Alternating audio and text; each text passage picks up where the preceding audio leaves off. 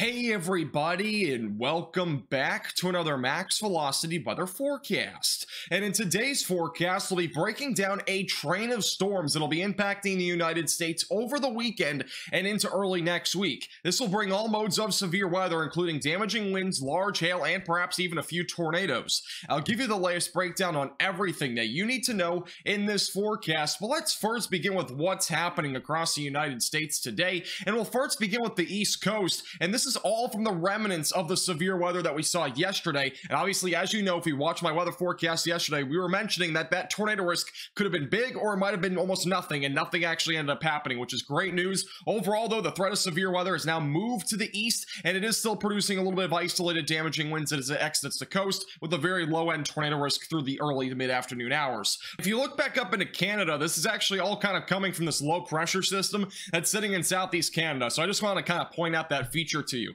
Now, back over to the west, this is where our train of storms will originate from. Our first area of storms will begin today in parts of the northern plains. By tomorrow, there will be a threat of severe weather in parts of the Midwest, and eventually going into Saturday, Sunday, and Monday, we're going to be watching for more severe weather across parts of the Ohio Valley and eventually back into parts of the Midwest. So it's going to be a very active next 5 days, and we're going to be breaking down every single day for you, as it will be a very active weather pattern here across the United States. But let's talk more about that weather pattern in depth, beginning with the jet stream. The jet stream really helps to control a lot of these weather patterns, and the jet stream over the next several days will be very interesting. So as of right now, the jet stream is located up here. It's basically back up in Canada. We do have a low pressure system that is sitting again back kind of north of Montana. This will be our next area of storms for today and tomorrow that'll bring a risk of severe weather, and even into Saturday as well. And also back over north of Michigan, we have another low pressure system that's sitting there. This is what just brought that severe weather, or is currently bringing severe weather at least to the east coast. That'll continue to move to the east over the next several days. Notice as we go into the weekend, we'll have a trough ejection back up in the northern United States,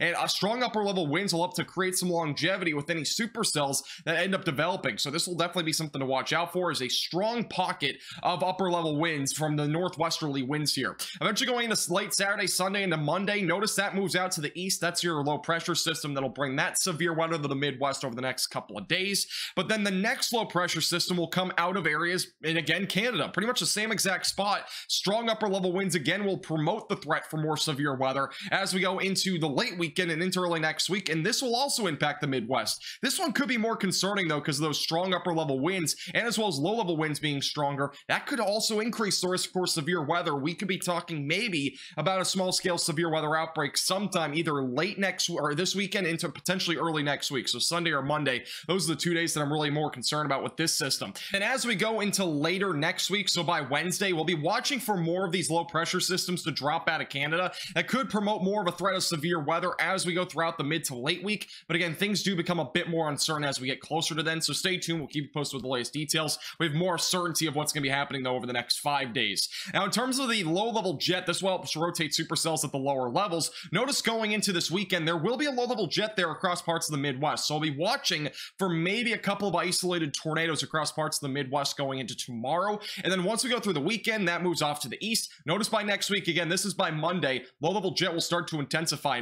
And depending on where the strongest low level winds are, that'll kind of determine where there is a tornado risk as we go into perhaps maybe Monday or even Tuesday as this moves off to the east. So I'll be watching that closely, and eventually going to late next week, again, things become more uncertain, but we might have a strong low pressure system by the later end of next week, but that might stay a little bit off to the north of the United States. So we'll be watching those details again very closely for you. Now let's talk more about the severe weather potential for the next several days, and we'll begin with today. And the main concern here for the next several hours going through the late afternoon and evening hours will be the system that's going to be back up in the northern plains, which, by the way, it's a very odd-shaped marginal risk of severe weather. But the main concern today will be in the slight risk. It's going to include South Dakota, Nebraska, and southwest Minnesota. Main concerns for today is damaging winds and some large hail. It's nothing out of the ordinary today. It's not a severe weather outbreak. It's nothing to panic about, but there will be a chance for an isolated tornado. So if you're anywhere in that green shaded region back up here in parts of the northern or central plains, have a tornado action plan in place just in case. Again, there's no reason to panic today. This is not a severe weather outbreak by any means,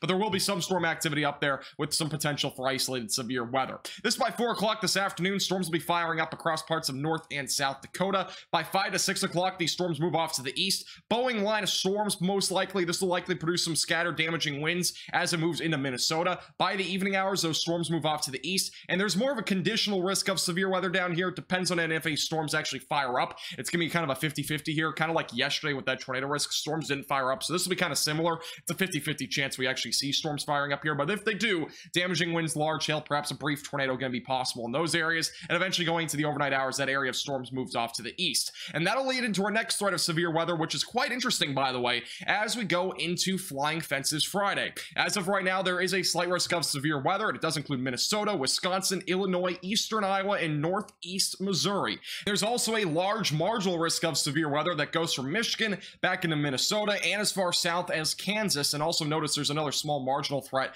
back down the southeast United States for some isolated damaging winds. But our bigger concern will be across parts of the Midwest, because we are watching for some damaging winds. This will be a scattered threat up to about 70 miles per hour, so make sure you're prepared for damaging winds tomorrow. Again, not everybody will see severe weather, but those that do, it could be a little bit significant. Large hail concern right now is across mainly that yellow shaded region. Again, it's the same area that we have the slight risk. There is a chance for hail up to about 2 inches in diameter. If we get any discrete supercells, I wouldn't rule out slightly higher than that, so maybe up to 10 small sized hail out of the most significant storms. And then the tornado risk for tomorrow, as of now, is a very low chance. There is a chance that this does get upgraded to a 5%, maybe in parts of eastern Iowa. And the main reason why is because we might have a couple of discrete supercells out there, and those discrete cells can sometimes increase that tornado risk, especially since we have at least a medium low-level jet, so it's strong enough at least for a couple tornadoes. But here's what we're looking at in terms of timing for tomorrow. It's going to be interesting. It feels very similar to what we saw yesterday, though, because we're going to have early morning convection. Look at this. This is right around